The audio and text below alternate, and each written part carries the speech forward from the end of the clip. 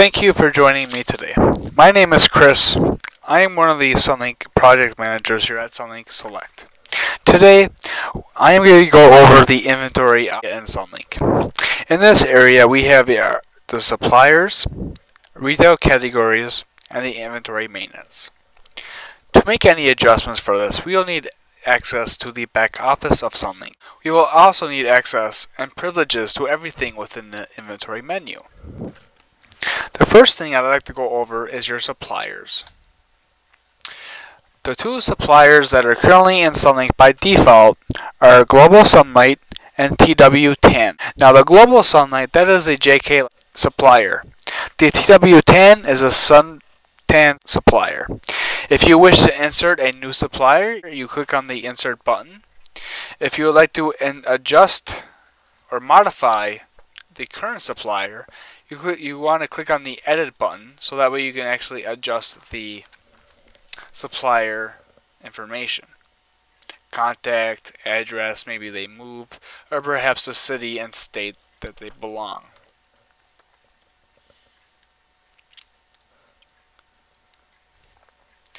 The next thing is the retail categories. The retail categories can be specific or they can be generalized. They can be specific as designer skin, like I have listed here, or they can be as general as just tanning lotions. Now I'm going to go over everything within the retail category screen. Inactive category. This option is used to inactivate a category. Maybe it's a seasonal category. Maybe it's a category you're not using at the time. You can inactivate it. Discounts. The maximum discount for products within this category is blank. By default, it's blank. I would recommend putting 100 in this box because you want to allow 100% on any item within this category. Because remember, each employee has their own discount options listed underneath their employee profile. The default discount for any item within this category, I'm going to leave this at 0%. This is to apply a discount when you sell an item within this category. So if you sell a tanning lotion, it'll automatically apply the discount that you describe here. Then if you want to have a special, you can change the override percentage. So from 0, you can make this maybe a 10% between certain dates. So that way between this date to this date, you get an extra 10% off. I'm going to remove this for now. Make this at 0. Then I'm going to click Save. Now I'm going to go in and enter in a few more categories. Insert. 100%. 0. Save. So we have 3 categories in our system. That's good to start. So I'm going to click Close. Inventory. Inventory maintenance. Now we're going to be adding some products into our system. The first product I'm going to add is the Ultra Advanced Dark Bronzing by Devoted Creation. So to do this, click on the Insert Product and enter in the product name. The category, I'm going to select. This is a Devoted Creation. I want to apply the tax, and I'm going to apply the tax. It is taxable. The product code is an internal code used by you, the salon owner, to keep track of this product. So I'm going to label this Ultra 101. The UPC code. This is where you want to scan the UPC code on that product. And as long as the cursor is in this window, as soon as you scan that barcode, that'll put the barcode or UPC code in this box. So whenever you're at point of sale and you want to sell this item by scanning it, you can simply scan the barcode and it'll pull up the item for you. Supplier, where did you get this from? I'm going to select 4 Seasons. Item for sale. We got discontinued, not for sale. If you have something that's no longer made, but you have to get rid of it, you want to make it as discontinued. Then if you have something that's not for sale anymore, you want to mark it as not for sale. This is going to be for sale, so I'm going to leave it as for sale.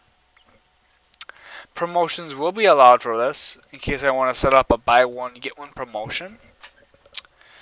This item can be paid for in points, as I'm going to allow customers to earn points with every purchase. The sales description at point of sale. Does this have a nice fragrance to it? Why should the employee sell this to the customer? That's what you want to enter in there. Once you're done entering in the actual product name and the description, you want to save the record. Then it's going to open up the regular price. Now these prices are not going to match any list, so please do not focus on the pricing for this. But the pricing I'm going to create is $50 for this bottle of lotion. Okay. The sales price, if you're going to have a sale of $45, you can put the sale start date and the sale end date. That way, between these dates, it'll be on sale for $45. Then after that date, it goes back to $50. You get rid of that for now. Closeout price. Again, if it was something that was discontinued and you're no longer selling it, but you want to make it a closeout price, that way it never changes, it's a closeout price. You want to enable the closeout price and have it listed there. So if it's $25, enable it there. This will make this item $25 from $50. So pretty much 50% off. If you're giving commission on this item, you want to click on the commissions tab. You can either do a flat rate or a percentage. And I'm going to do 5% commission, and then I'm also going to do 2 points earned for this transaction. You can also do a percentage as well if you wish. Then I'm also going to say that this expires in 365 days. The discounts, this is if you want to put an override discount or a default discount on this, which I do not, so I'm going to skip this step. Sales tax. This sales tax is if you want to overwrite the current sales tax in your salon.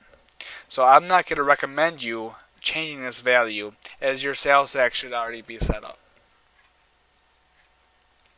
If it is not set up, you will be setting it up in the future by going over the parameters training video. Once you're done with the default price, you click save. The regular price for inventory item, Ultra Advanced Dark Bronzing, has been updated to $50 for default price. Okay. Now, if you have more than one salon and your other salon is going to be charging more for this product, you want to insert another price in here because you're going to select it for your other store. If this is a new startup salon, this is all that is required for you by entering in the inventory, as you will be able to use the starting inventory balance utility wizard found in the SunLync installation folder to add in your quantities for those items later on before you go live. Now we are going to be setting this available to your store. Now again, this is to be done. Now again, if this is a first time startup, you do not have to proceed with the following information, as the starting inventory balance utility wizard will be able to process all the information you want in one click. So, to make this available at your store, as you see here, your default store inventory, you don't have anything listed. So, you got to make it available at your store by clicking on the available at stores. You don't have a location or a product name here or a quantity on hand. So you want to insert a store. You're going to insert the corporate location. You're going to add selected stores, and you're going to remove unselected stores. So do you want to add Ultra Advanced Dark Bronzing to marked stores? Yes. Completed adding product Ultra Advanced Dark Bronzing to selected stores. Okay. Now you notice here that the quantity on hand is 0. Okay, now that you have your store inventory, you want to click on your store inventory tab. Your Store Inventory tab displays additional information. Perhaps the same information listed in the previous screen, but now we have a lot more options. In order to actually add quantity, as you see on the right hand side, the quantity on hand is 0, the average cost is 0, the total value is 0, reorder point 0, reorder quantity is 0. Well, before you can add or remove items from your inventory, you gotta create a transaction, because adding products and removing products is considered a transaction. So click on the Transactions tab. Now that you're in the transactions for Ultra Advanced Dark Bronzing, you want to click on the Insert Transaction. Underneath the transaction type, you want to select the starting balance. Once you select the starting balance, don't forget to select your reason, inventory.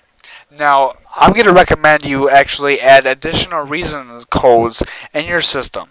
Again, we will be going over how to actually add more reasons in the parameters training. So please follow along in the parameters training video. Okay, everything else you could leave blank because you didn't create a purchase order for this. You're just adding it to your system. So we're going to move right along to the right hand side, quantity. This is the quantity that you have online. I'm going to say I have 10 of these at $25.50 a piece for a total cost of $255. I'm going to click Save. Then you see here your information listed is you have 10 of these on hand. Total, or the unit cost, is $25.50. The unit cost is what you paid per item, not what the customer pays per item. And then the total quantity, or the after, is 10. So if you go over to the inventory items, you have the reorder point of 0 and reorder quantity of 0. Well, you have a quantity on hand of 10. So if you click Edit, let's go ahead and put in a reorder quantity. I'm going to put in here 10. If you started with 10, I'm going to end with 10. So that means when I get down to the point where I have to order more, I'm going to be ordering 10 of these items. Now the reorder point. At what point should I reorder this Ultra Advanced Dark Bronzing? I'm going to say 5. Once I get down to the last 5, I'm going to make another order to order 10 more of these. I'm then going to click Save. I now have the Ultra Advanced Dark Bronzing listed in my salon that I can currently sell.